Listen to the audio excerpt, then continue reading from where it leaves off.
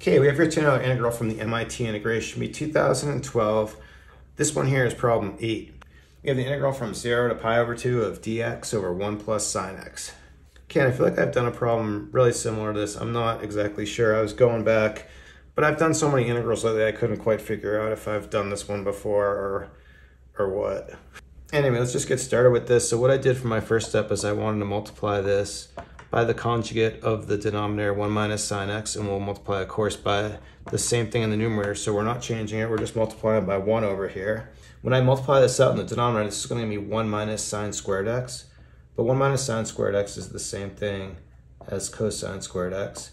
And then we'll just bring this 1 minus sine x into the numerator. And then what I want to do from here is I just want to divide this cosine squared x into each term. All right, so that's going to give me, for the first one, 1 over cosine squared x is going to be just secant squared x. That's pretty nice. And then for this second integral, we'll split it into two integrals.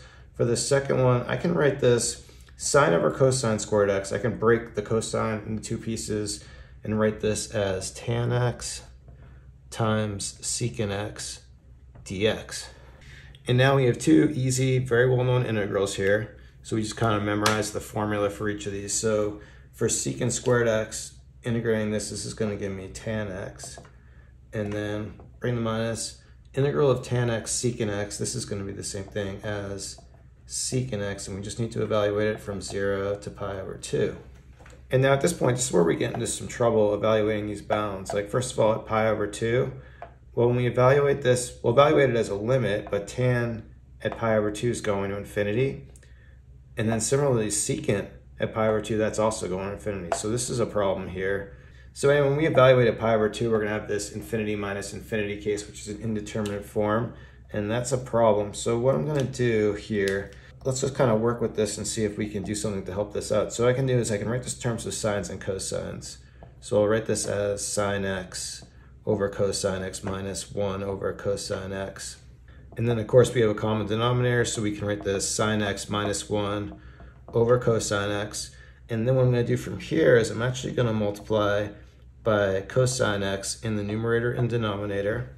And this is going to give me cosine squared x. And what's going to allow me to do is kind of undo what we did right here. Because cosine squared x I can write as 1 plus sine x times 1 minus sine x. So let's just write that out. But then here, what I can do is pull a minus sign out of here.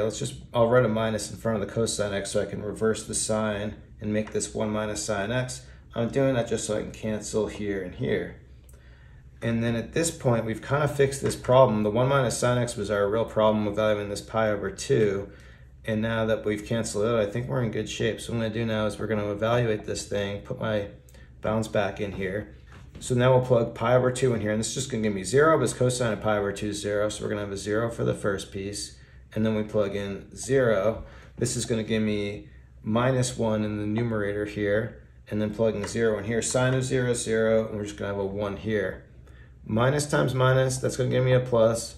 0 plus 1 is going to give me my solution. It's just going to be 1. So that's it. Kind of a pretty easy integral with one little dilemma that we had to deal with right here. And after that, we were fine. So we'll stop it there. Thanks everyone for watching today. Have a great day.